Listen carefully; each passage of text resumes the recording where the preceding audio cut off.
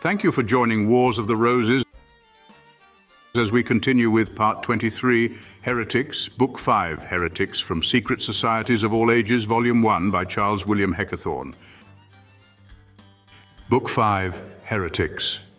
The heretic foxes have various faces, but they all hang together by their tails. Pope Gregory IX. 1. Heretics, 168. Transition from ancient to modern initiations. An order of facts now claims our attention which in a certain manner signalizes the transition from ancient to modern initiations. An extraordinary phenomenon in social conditions becomes apparent, so strikingly different from what we meet with in antiquity, as to present itself as a new starting point.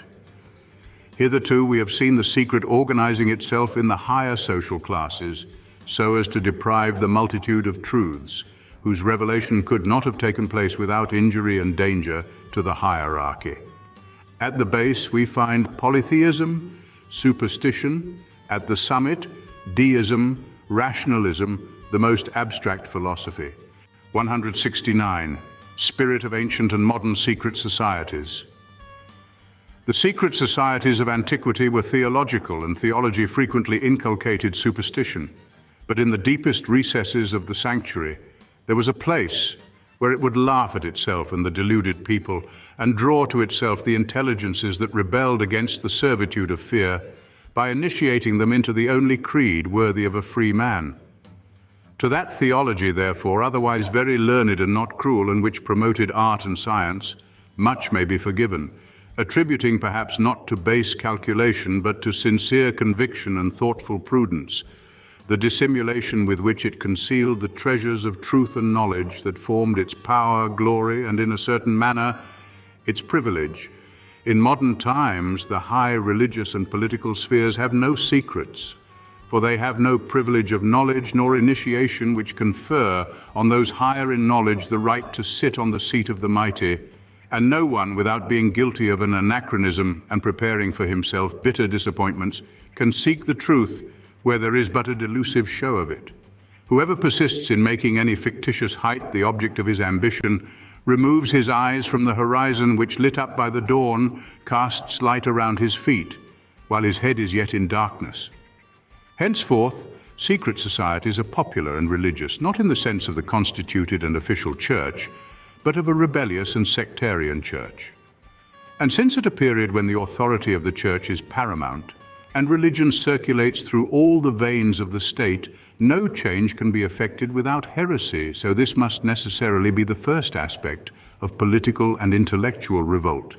This heresy makes use of the denial and rejection of official dogmas in order to overthrow the hated clerocracy and to open for itself a road to civil freedom.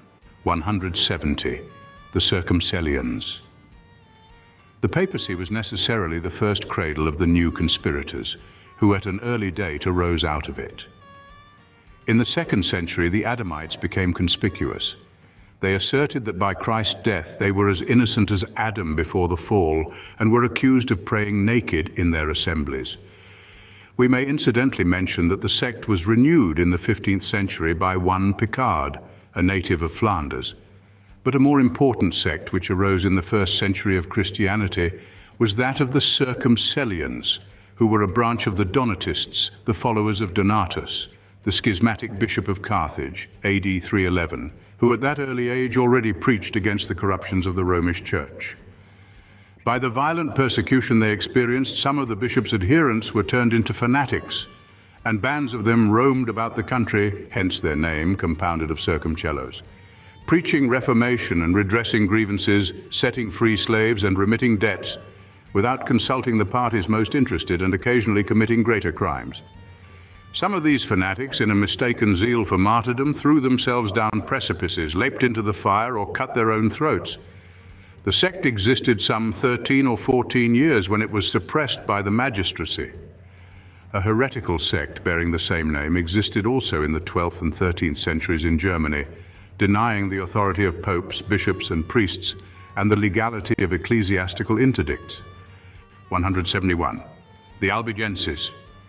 One of the most extensive and active heresies was that of the Albigenses, so called after their chief town, Albi, whence they spread all over southern France. The sect was the offspring of Manichaeism. It fructified in its turn the germs of the Templars and Rosicrucians, and of all those associations that continued the struggle and fought against ecclesiastical and civil oppression. 172. Objects of the Albigenses. It is to be noticed that the object of the Albigenses insofar differed from that of all posterior sects, that its blows were intended for papal Rome alone, and wholly papal was the revenge taken through the civil arm and with priestly rage. The Albigenses were the Ghibellines of France and combined with all who were opposed to Rome, especially with Frederick II, and the Aragonese in maintaining the rights of kings against the pretensions of the papal see. Their doctrines had a special influence on the University of Bologna, wholly imperial. Dante was imperialistic, tainted with that doctrine, and therefore hated by the Guelphs. 173.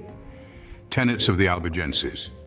Toulouse was the Rome of that church, which had its pastors, bishops, provincial and general councils, like the official church, and assembled under its banners the dissenters of a great portion of Europe, all meditating the ruin of Rome and the restoration of the Kingdom of Jerusalem. The rising in Provence gathered strength from the circumstances in which it took place. The Crusaders had revived Eastern Manichaeism, placing Europe in immediate contact with sophisticated Greece, with Mohammedan and pantheistic Asia. The East, moreover, contributed Aristotle and his Arab commentators, to which must be added the subtleties of the Kabbalah and the materialism of ideas. Philosophy, republicanism and industry assailed the Holy See. Various isolated rebellions had revealed the general spirit, and wholesale slaughter had not repressed it. The rationalism of the Waldenses, so called after Peter Waldo, the founder of the sect, connected itself with the German mysticism of the Rhine and the Netherlands, where the operatives rose against the counts and the bishops. Every apostle that preached pure morality, the religion of the Spirit, the restoration of the primitive church, found followers. The century of Louis IX, or the Saint, 1226 through 1270, is the century of unbelief in the Church of Rome, and the impossibilia of Sigero foreshadowed those of Strauss. 174. Aims of the Albigenses. The heresy of the Albigenses made such progress along the shores of the Mediterranean that several countries seemed to separate from Rome, while princes and emperors openly favored it.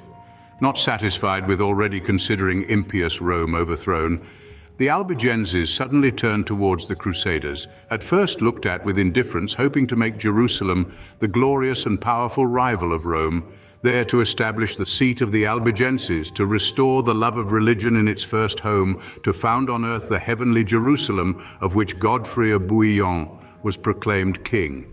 This was the man who had carried fire and sword into Rome, slain, the 15th of October 1080, the anti-Caesar Rodolphe, the king elected by priests, and thrust the Pope out of the holy city, deserving thereby, and by the hopes entertained of him, the infinite praises for his piety, purity, and chastity, bestowed on him by the troubadours, who originally appeared in the first quarter of the 12th century, in the allegorical compositions known by the name of the Knight of the Swan.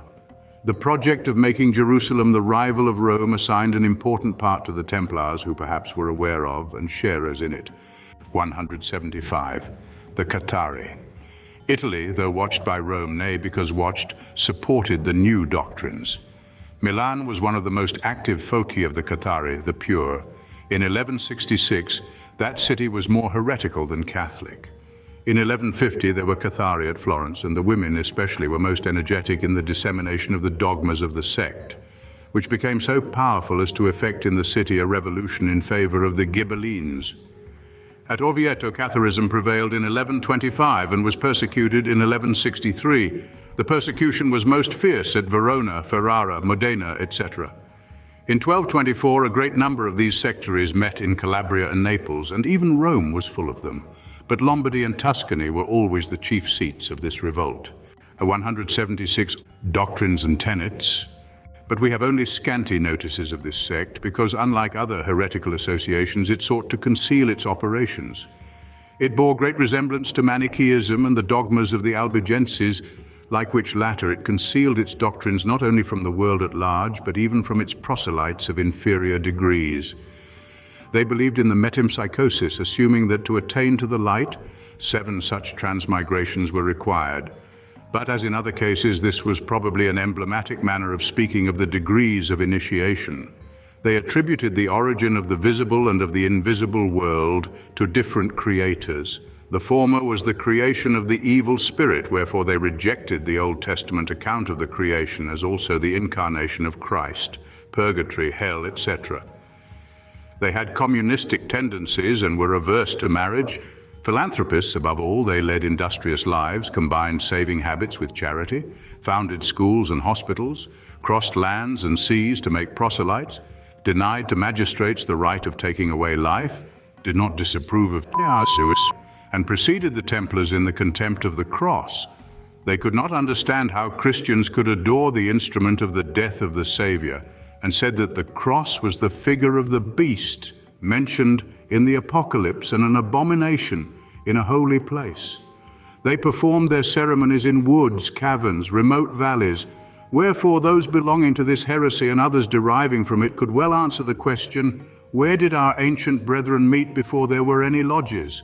In every place. They were accused of strangling or starving the dying and of burning children. Charges also brought against the Mithraics, Christians, Gnostics, Jews, and quite recently against the Irish Roman Catholics.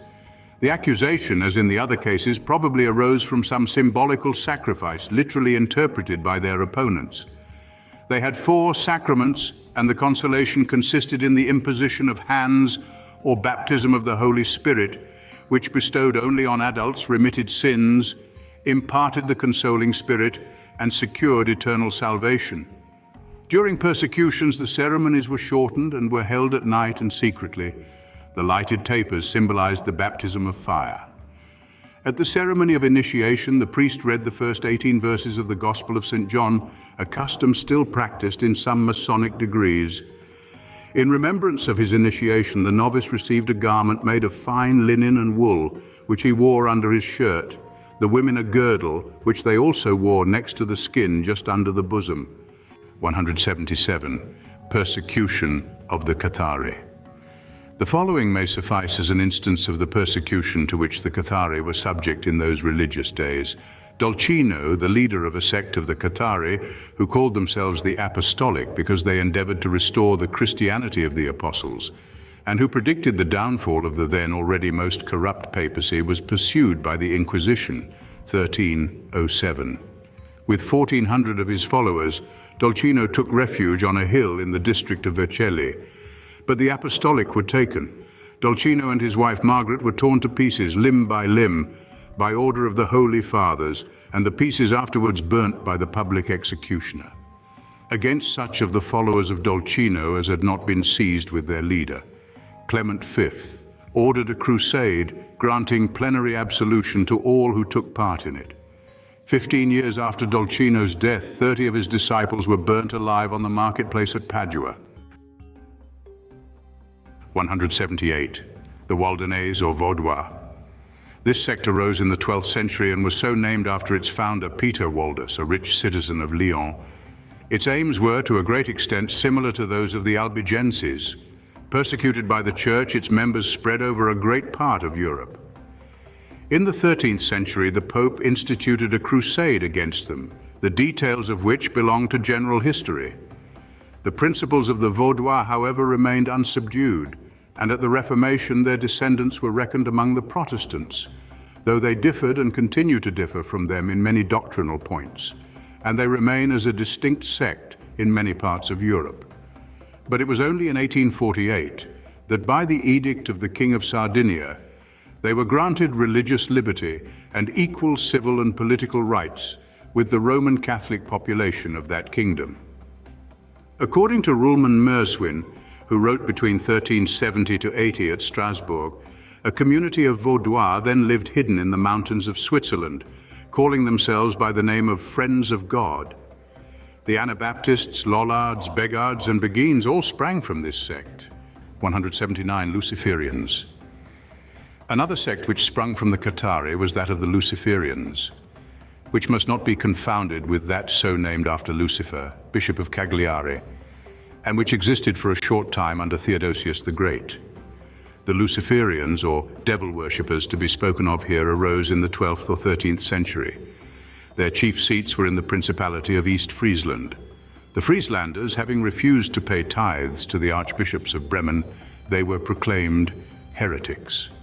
Conrad von Marburg, infamous for hypocrisy and cruelty, took the part of the church, and nothing shows the mental besottedness of the clergy of those days better than the report sent to the Pope Gregory IX and adopted by this latter as a true statement of facts, as is apparent from his bull, published in 1233.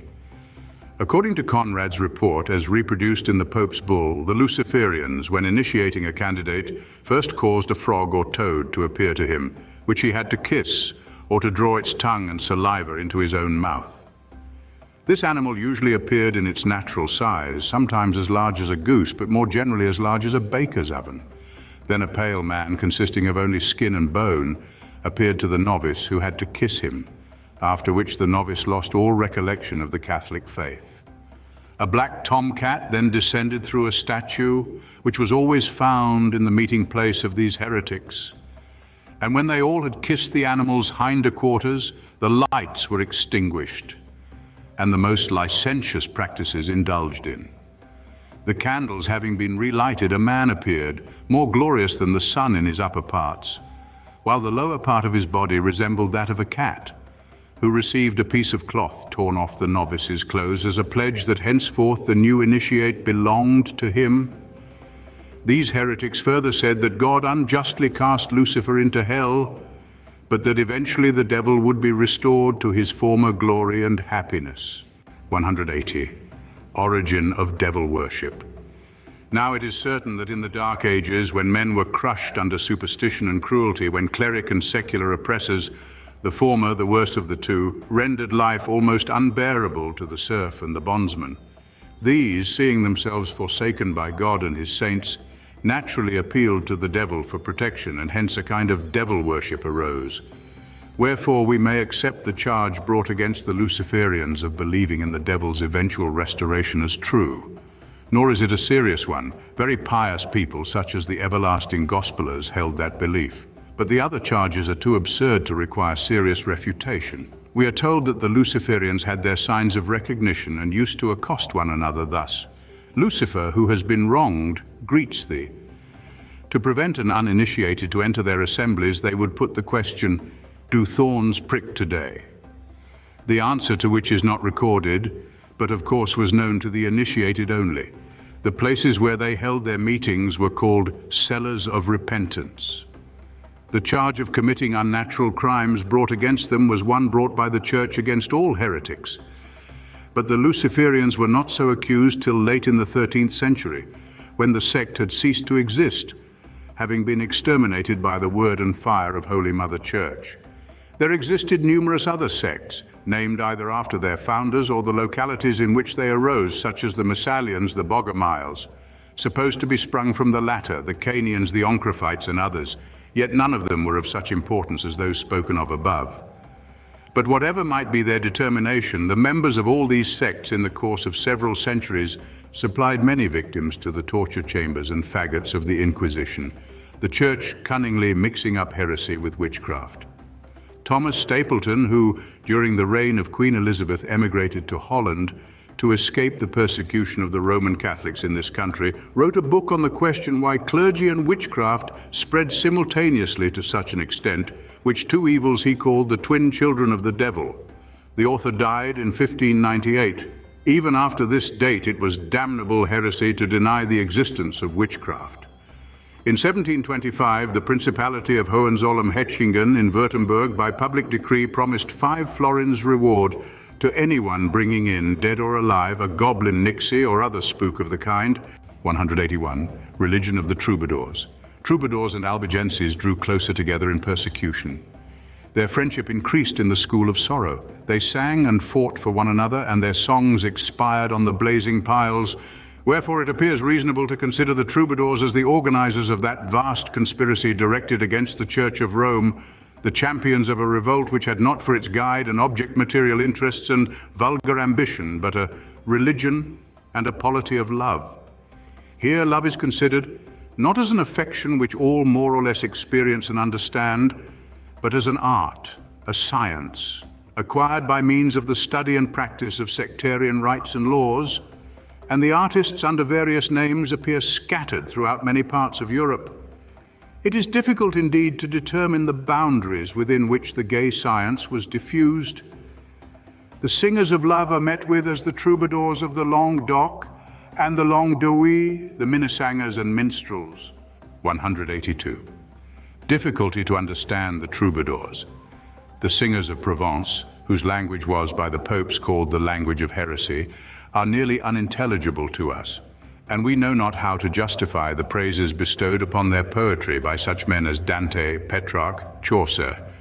Nor dare we, since we do not understand their verses, call their inspiration madness, nor deny them the success they undoubtedly achieved. It appears more easy and natural to think that those free champions of a heresy who were not permitted clearly to express their ideas preferred the obscure turns of poetry and light forms that concealed their thoughts, as the sumptuous and festive courts of love perhaps concealed the lodges of the Albigenses from the eye of the Papal Inquisition.